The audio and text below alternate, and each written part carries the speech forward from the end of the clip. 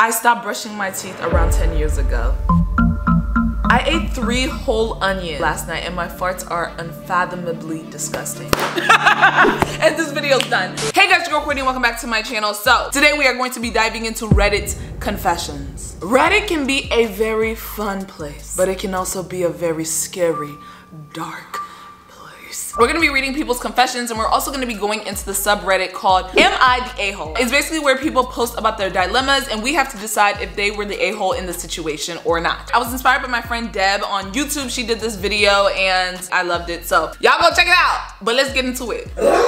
Brace yourselves, because people on Reddit are scary. Subject: I stopped brushing my teeth around 10 years ago. And this video's done. What's going on, honey? What's going on? I haven't even finished reading what you wrote and I have already started feeling heart palpitations. Do you understand what you're doing to me? I can't say exactly for how long or why, but one day I just stopped. I stopped brushing around middle school, and I'm not saying I don't at all, just extremely rarely. Basically on dates, important meeting stuff. Why are they like not using punctuation? It's confusing me. Basically on dates, important meeting stuff like that. Mostly just to freshen up. I haven't seemed to have had any issues due to this. I've asked my dentist while in the army if my teeth were alright, and other than a bit of calcium buildup, I was fine. When I do brush, no blood comes out of my gums and no pain or cavity. I am in no way condoning this type of behavior, but at this point, if it's working, I'm a bit scared to go back to brushing. Excuse me! You are afraid to go back to brushing. I just know if I was in the same car ride as you, the windows would be down the entire time. The windows would be down the entire time. Because at this point, you are a walking biohazard. What is the actual reason? He claims that he hasn't had any issues due to this. I really feel like people are just smelling it and not saying anything. Because you know, sometimes when I smell someone's breath, I don't immediately say, it's stinking. I don't do that. I don't do that because why? It's not absolutely necessary. So I feel like that's what people are doing in his personal life. And you know the crazy thing, these are the people that talk the most. People that have an odor to their breath happen to talk the most. You know you don't have that much to say. I'm not even trying to be mean. I just don't see the negatives to brushing your teeth. Somebody commented, this is only a confession to strangers. I can assure you, anyone close to you knows. That would hurt me. He thinks that he has a secret, but deep down, this is a known thing. I don't think people ever questioned that you didn't brush. And then also, this is just like a reminder to everyone, brush your teeth. Having messed up teeth is very, very expensive to fix. Cavities, root canals, all of that, it's not worth it. Brush your teeth. Brush your teeth at least once a day. And also, quick thing, if you're new to my channel, thank you so much for coming. And if you're a returning subscriber, thank you so much for being a Reezy. If you don't know what a Reezy is, you must be no. You must be, because Reezys are the best people on the internet, okay? The only way you can become a Reezy is if you hit the subscribe button, so you know what to do. You know what to do, and becoming a Reezy does a lot to your life. Just look at the testimonials in the comments. Look, the moment they hit the subscribe button, clear skin. It's like, how did that happen? It's just the magic of the Reezy, okay? Hair is growing, nails are growing. Look, I'm telling you, there's a magic in becoming a Reezy, so become one today, okay? I never knew we reuse sewer water. What do you mean? So apparently, toilet water is taken to the sewers, then that sewer water is treated and put back into the ocean or reused as the city. Hold on, wait a minute. City's drinking water. You mean to tell me I've been drinking highly filtrated poop, puke, blood, piss water all this time? This isn't something we talk about? I mean, I always wondered what happens to sewer water, but I assumed it just disappeared into the void, not reused for our personal purposes. You mean to tell me that when I boil water to make my macaroni and cheese, I'm boiling somebody's filtered poop water? I don't like this, and I can't believe they've done this. You know what? I can truly relate to this because I knew that we reused water, but I never internalized that it was the same water that's in my toilet. I never thought for a second. I never thought for a second. Never thought for a second. This is fully changing and affecting my relationship with water. Every time I wash my hands, I'm gonna be thinking about how this water was once in someone's toilet. That's all I'm gonna be able to think about, and you know what? It frightens me. Am I the a-hole for taking my dog in the same elevator as someone terrified of dogs? You know what? As someone that used to be terrified of dogs, I don't even need to read this to know yes you are. Yes you are. Unless you absolutely didn't know that they were terrified of dogs, then that's understandable. But if you knew, I'm sorry, you're scary. You're scary. I live in a large apartment complex. I was heading out with my dog, so I needed to take the elevator down. My dog is 8 years old and she is a very well-behaved girl. She doesn't bark at anyone. We were waiting for the elevator and when it opened, there were 2 people inside. When the door opened and my dog tried to enter the lift, the younger woman started shrieking, and I mean literally shrieking. No, no, no, I'm very scared of dogs. Do y'all like my reading? Please let me know, because when I was in school, I used to always get nervous because for some reason, every time I start reading, I would start stuttering. It was almost as if I didn't know how to speak English for some reason. But right now, it just sounds really good, and I don't know if y'all like it too. You know what I'm saying? Okay. I tell the passengers the elevator is for everyone, including dogs, and we both enter. As a courtesy, I keep my dog on a very short leash and keep her behind my legs at the opposite end of the elevator. The passenger is yelling, "Get out," and has pushed up to the back of the elevator. My God, this woman is scared.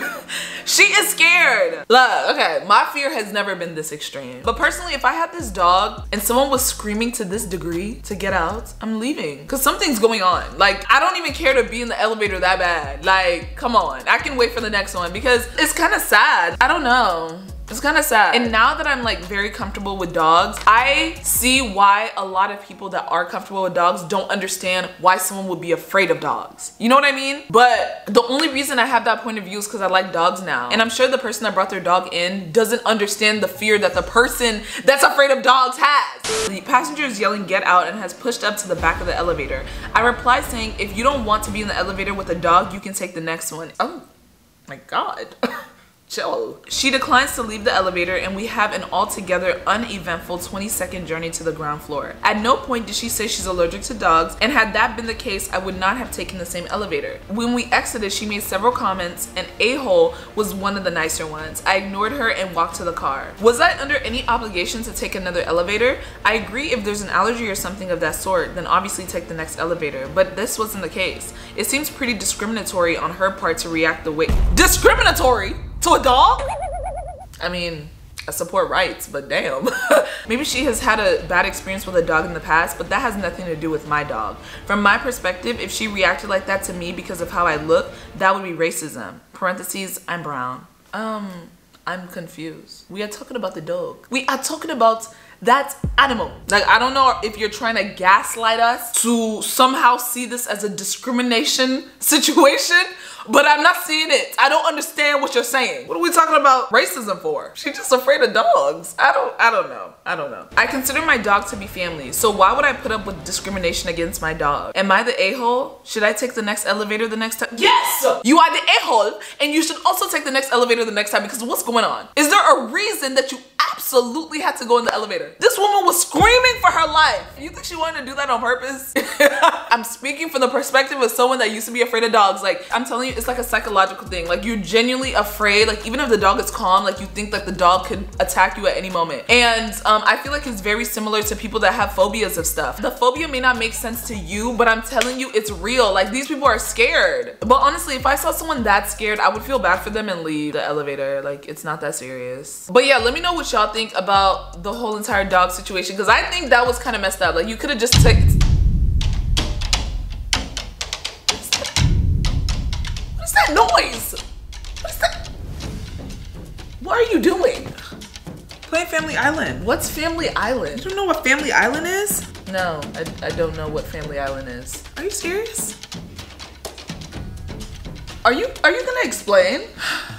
Family Island is the leading farming mobile game out today. It tells a story of a Stone Age family that is stranded on a deserted island and they have to start from zero. That requires farming, building, and so much more. And they're gonna have to collect natural resources to build their dream home. You're gonna complete daily tasks by using energy points and precious rubies. I'm planting, harvesting, and eating my crops. I'm basically starting from zero, okay? I'm starting from zero. And literally anyone can play this game. Guide your family through exciting events, and also there's weekly events that keeps the game so fun and engaging. It's honestly just never boring. And you can also reach the top of the leadership board so you can win some prizes. You can download it from the App Store or Google Play for absolutely free. And you can connect to Facebook so you can see your friends' progress. Look, I'm literally enjoying the wildlife from the comfort of my own home. From the comfort of my own home. I can experience the jungle without actually experiencing the jungle.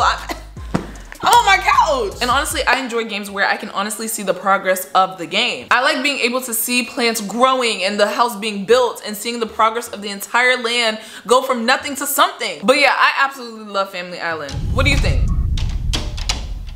Huh? Hello?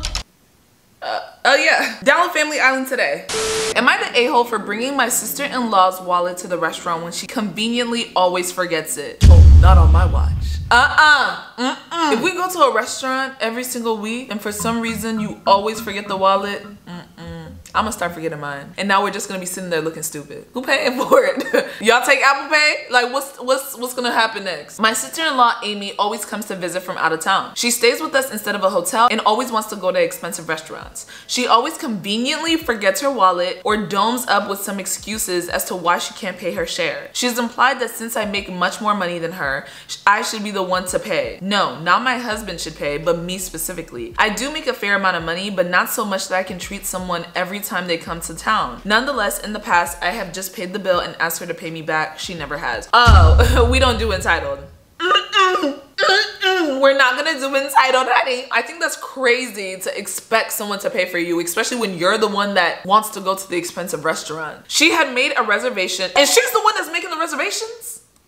She had made a reservation at an extremely expensive restaurant last night, and before we left, I made it clear that I wouldn't be paying her bill. This is where I might be the a-hole, and I'll admit, I got this move straight from an episode of 2.5 Men. As we were leaving, her and her husband went to the car. I pretended I forgot something and went back inside. I found her wallet sitting right on top of her suitcase. I put it in my purse and we went to the restaurant.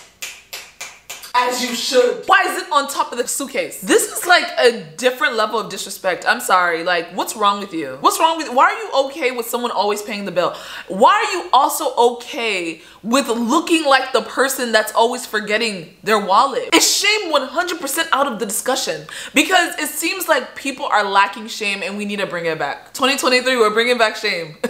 We are bringing back shame because there's no way I would be comfortable being known as the person that never has their wallet. When we were done eating, I asked for separate bills. She said, no, we need one bill because she forgot her wallet again. I reached in my purse and said, this wallet? Come on! That girl. I wish I was there to witness this because imagine the shock on her face. Imagine the shock on her face. She probably felt like the biggest dummy in the world, and gosh, that must have felt good. She was extremely furious. She said that I should not have touched or grabbed her wallet. So am I the a-hole for taking her wallet and bringing it to the restaurant? No! No! And why is that woman mad? She brought your wallet. Shouldn't you be happy? The title of this confession is a bit worrisome. I keep reading it over and over again in hopes that it'll change. I'm hoping that I just want it to change because I'm not understanding. I ate 3 whole onions sauteed with salt and pepper for dinner last night and my farts are unfathomably disgusting. It's the way they had to let us know that it was sauteed with salt and pepper as if it makes a difference. 3 whole onions? Do y'all understand how big onions can be? You are a scary human being. This is the type of person you don't mess with. I am not joking. This is serious. I almost puked because my tooth smells so bad. Listen, I'm not a psychopath. You are! You are though! I just need to use up some onions. In my defense, I had some steak with it too. Steak and onions, not a bad combo, right? I flew too close to the sun. Too many onions. You need help. You're telling me that you ate 3 whole onions because you wanted to just use them? 3. You are one person. You are one person. You ate 3 onions. I made the mistake of sitting on the couch and farting. Now the place where I sat reeks to high hell. Excuse me. I'm surprised I didn't melt a hole through the fabric. Excuse me. The descriptions are absolutely unnecessary. I've been trying to fart outside on my balcony to keep from just blowing Febreze in my flat. Now I'm sitting in my office chair and trying not to gag. Gag? Gag? I'm not squeamish, especially not with my own farts. This is different. Too many onions. Why do you keep ending it with too many onions? It feels like a novel or like poetry in a way. It feels like poetry, but it's like nasty. My whole apartment smells like a cross between an outhouse and a paper mill with a dash of rotten egg and diarrhea sprinkles. Excuse me! Why do you have to describe it like this? Why did I do this to myself? I was a fool. Nay, I am a fool. I don't even want to think of the torrent of butt lava that I'll be subjected to tomorrow morning. I'm going to have animal control at my door thinking a family of possums died in the vents. How will I be able to tell my girlfriend that I can't come see her? Because I have putrid onion gas. This is a lamentable misstep on my part. I ate God's apple and now I'm paying the poo-poo price. Too many onions. Now he is a walking biohazard, actually. I just don't understand what would compel a normal human being to do this. I don't get it. Kind of scared. I like to creep around my home and act like a goblin. I don't know how, but I just enjoy doing this. Maybe it's my way of dealing with stress or something, but I just do it about once every week. Generally, I'll carry about a sack and creep around in a sort of crouch walking position making goblin noises. Then I'll walk around my house and pick up various different trinkets and put them in my bag while saying stuff like, I'll be having that, and laughing manically in my goblin voice. No, this person is having fun. This is how you're supposed to live life. It's the little things. It's the little things. The other day, I was talking with my neighbors and they mentioned hearing weird noises like what I wrote about. And I was just internally screaming the entire conversation. I'm 99% sure they don't know it's me, but God, that 1% chance is seriously weighing on my mind. How loud are you? How loud are you? Like it's so weird, but it's cute. Like you're just trying to have fun. Like, I don't know. I love that. That is all for today. I hope you guys all enjoyed today's video. It was really nice reading these confessions and then also just looking at the subreddit MIA a-hole. Life is funny. Life is so funny. And don't forget, if you wanted to check out Family Island, you can download it for absolutely free on the App Store and Google Play. And I'll also have a link to download it down below. Don't forget to hit the subscribe button. Follow me on all my social media, especially my Instagram and my Twitter and my TikTok. I will see you guys on my next one. I love you and peace.